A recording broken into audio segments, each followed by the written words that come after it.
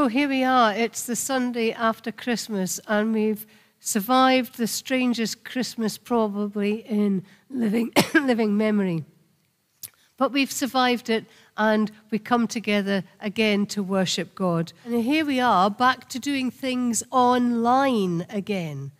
So whereas we couldn't sing when we were in the church, we can sing right now. So we're going to start this morning by singing God Rest Ye Merry Gentlemen.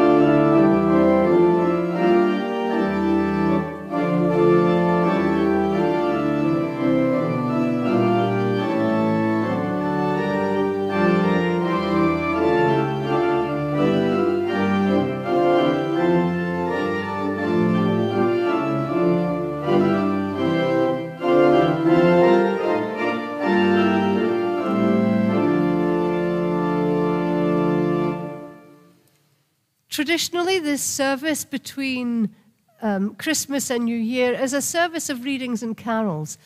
And I guess in a sense you could say, well, we've read all of these things throughout Advent. But, you know, it's good to take the time to all read them together. So as I read the readings this morning, please join in with me. The first one is from Luke's Gospel, starting at verse 26. The birth of Jesus is announced.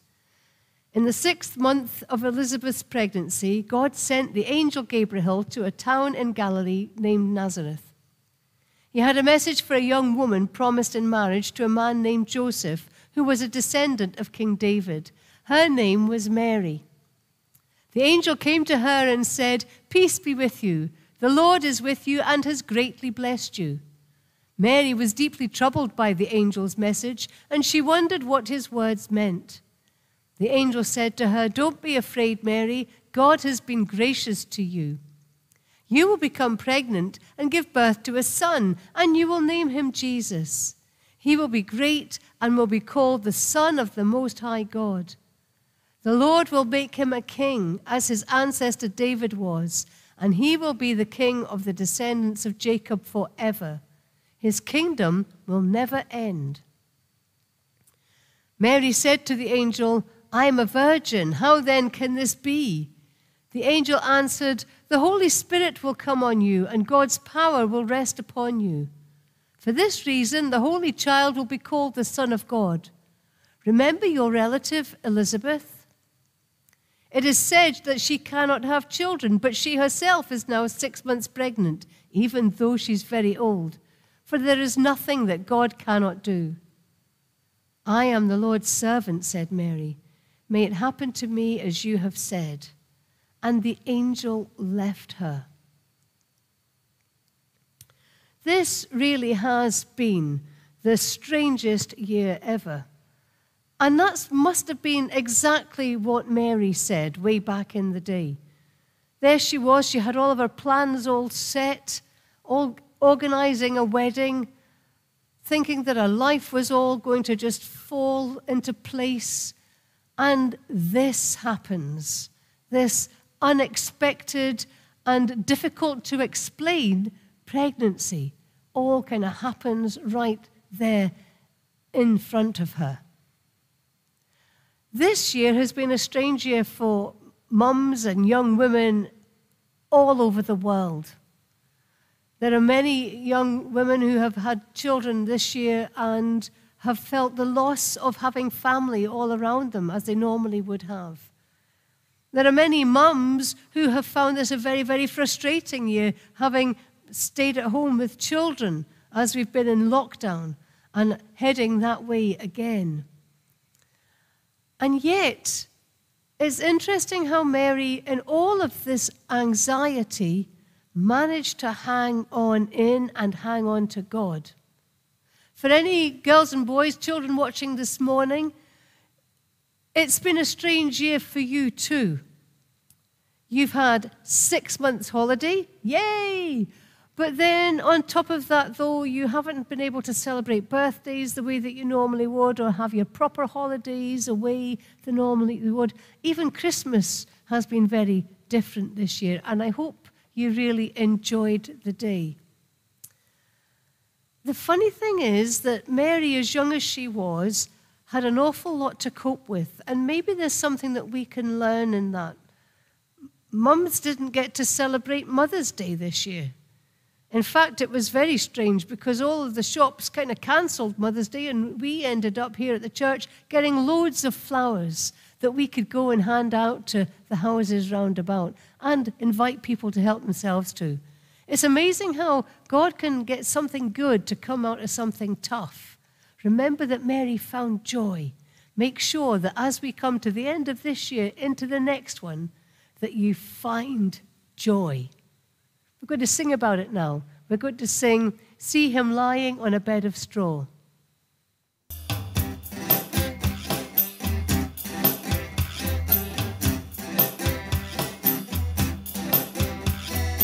See him lying on a bed of straw, a drafty stable with an open door. Mary cradling the babe she bore, the Prince of Glory is his name. Oh, now carry me to Bethlehem, to see the Lord appear to men. Just as poor was the stable then, the Prince of Glory when he came. Star of silver sweep across the skies, show where Jesus in the manger lies. Shepherds swiftly from your stupor rise, to see the Savior of the world. Oh, now carry me to Bethlehem, to see the Lord appear to men. Just as poor was the stable then, the Prince of Glory when he came. Angels sing again the song you sang, bring God's glory to the heart of man. Sing the birth from little baby can be salvation to the world. Oh, now carry me to Bethlehem, to see the Lord appear to men. Just as poor was the stable then, the Prince of Glory when he came. The Prince of Glory when he came. The Prince of Glory when he came. So our next reading is from Matthew 1, starting at verse 18. The birth of Jesus. This is how the birth of Jesus Christ took place. His mother Mary was engaged to Joseph, but before they were married, she found out that she was going to have a baby by the Holy Spirit. Joseph was a man who always did what was right, but he didn't want to disgrace Mary publicly. So he made plans to break the engagement privately. While he was thinking about this, an angel of the Lord appeared to him in a dream and said, Joseph, descendant of David, do not be afraid to take Mary to be your wife, for it is by the Holy Spirit that she has conceived. She will have a son, and you will name him Jesus, because he will save his people from their sins. Now all this happened in order to make what the Lord had said through the prophet come true. A virgin will become pregnant and have a son, and he will be called Emmanuel, which means God is with us. So when Joseph woke up, he married Mary as the angel of the Lord had told him to do. But he had no sexual relations with her before she gave birth to her son. And Joseph named him Jesus. Amen. It's been hard for dads as well. Father's Day was cancelled this year. Many dads have found themselves at home with the children. Some of them have found themselves losing jobs, and that's been difficult because the usual role of providing and looking after the family has been kind of robbed as well as just a job. And so it's been a very, very tough year this year. In the same way it was tough for Joseph. He thought that everything was going fine, and he thought that him and his new bride were going to be very much in love, and then he finds out she's pregnant. That would be awful. And yet that passage tells us that Joseph was a man who always did what was right.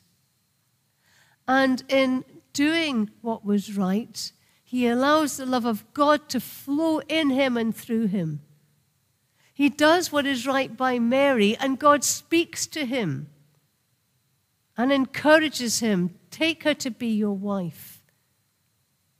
Can I encourage any fellas that are watching this morning to try and do what's right before God with all of the tough decisions that you have made and are going to make in the future?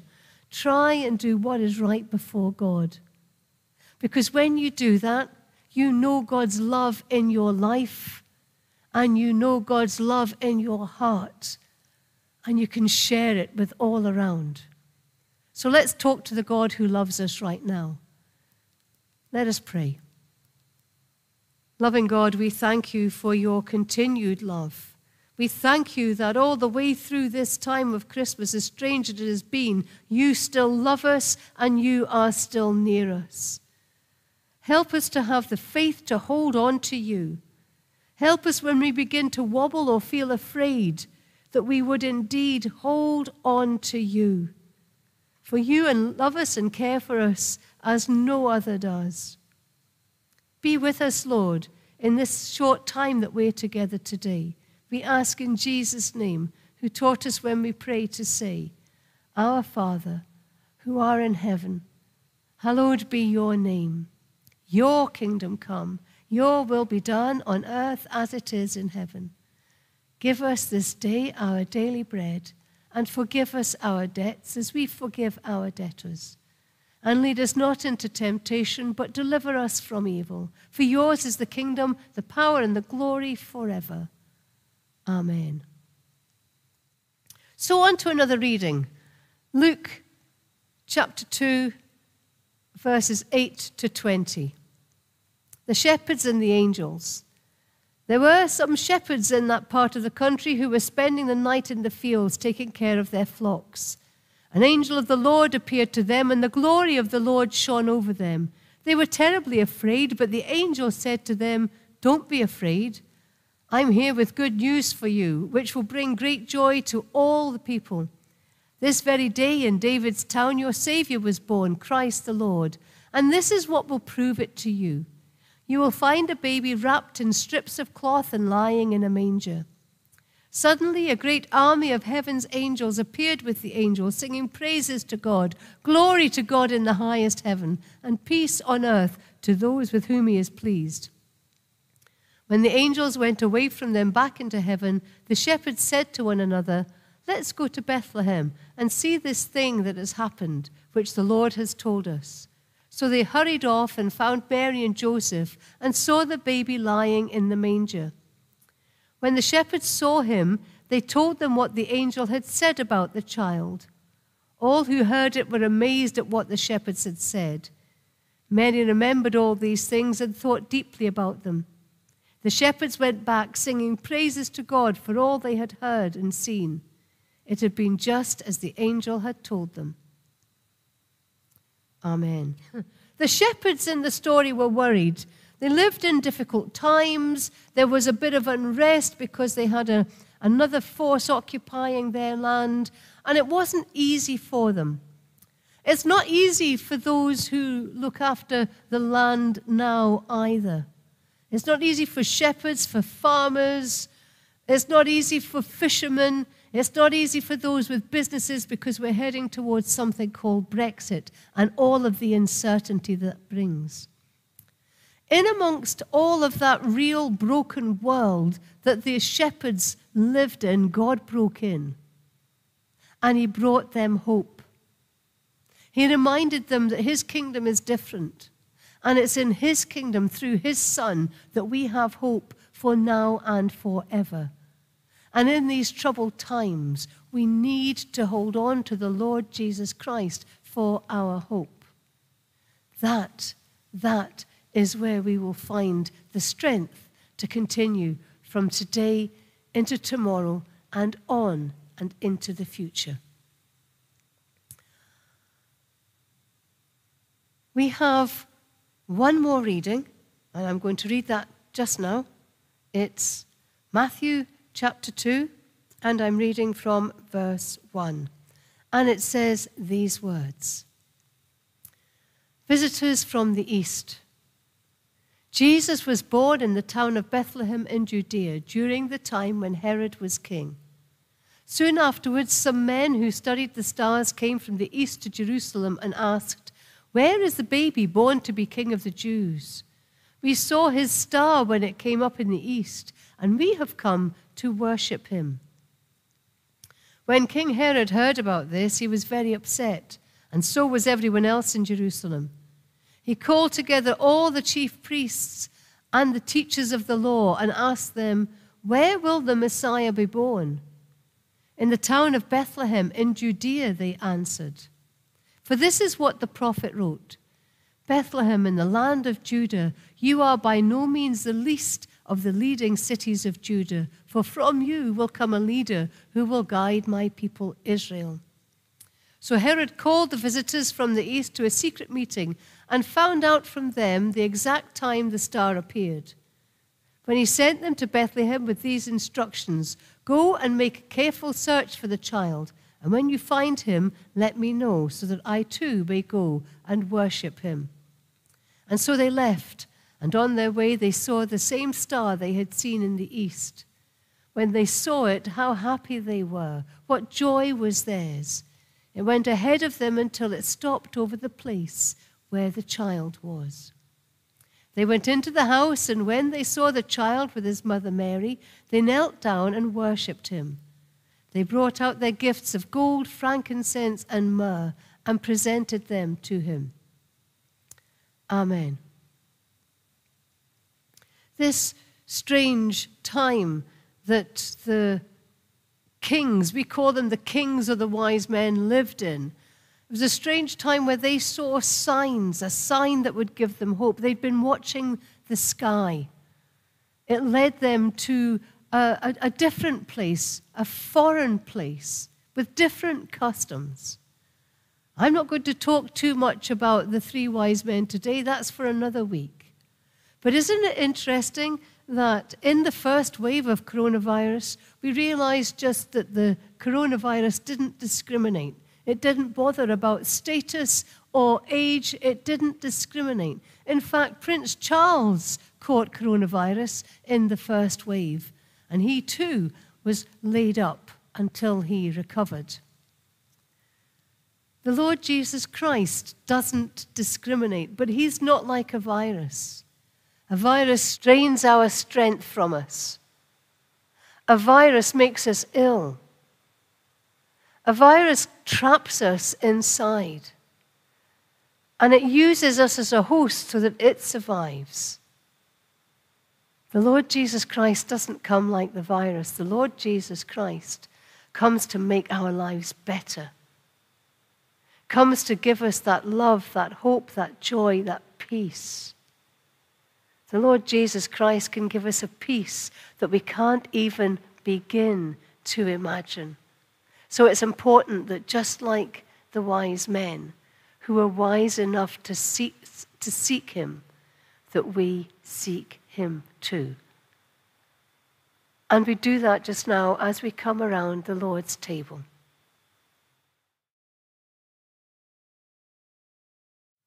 Part of our Christmas tradition is we come around a table. It makes us feel that we belong, we're part of a family who we love. And it's only appropriate, here we are just 2 days after Christmas Day, at the very end of the year, that we come around a table. It says that we belong to the Lord Jesus Christ. So let's talk to God right now. Let us pray. Loving Father, we bow before you now as your family. Each and every one of us called to belong and to belong to you. Lord, we acknowledge as we come at the end of this very, very difficult year that we are not perfect. We also know that you love us as we are. Help us to allow you to transform us into the people that you would have us be. Showing your love, your compassion, building your kingdom right here where we live. Lord, we come to your table to share in a celebration of your love. We're grateful to be counted as your sons and daughters. Help us to be ready and willing to tell of how you died and rose again so that we can live our lives close to you. We ask that you would join us today, taking your rightful place at the head of this table and the head of this church. Father, please send your Holy Spirit to move in power upon these elements and among our people, touching us each and every one wherever we are right now, that we may know that we're in the presence of the Most High God. Lord, we ask you to accept our sacrifice of praise and thanksgiving. And as we come and offer ourselves, help us to put aside any differences, all of the trials and tribulations, that as we focus on you right now, everything else will fade away. We ask in Jesus' name. Amen. On the night that he was betrayed, the Lord Jesus took the bread. And having given thanks to God, as we just have, he broke it and he said, "This is my body broken for you. Do this in memory of me." And in the same way, he took the cup, saying, "This is the cup of the new covenant, sealed with my blood. Whenever you drink it, do this in memory of me." And as the invitation was to the disciples in the upper room that night, so it is to us, right where we are, right where we sit, right now, at the end of the year 2020. So take and eat, for this is the body of the Lord Jesus Christ that is broken for you. And this is the cup of the new covenant, sealed by the blood of the Lord Jesus Christ. Drink, all of you. Do this and remember Jesus.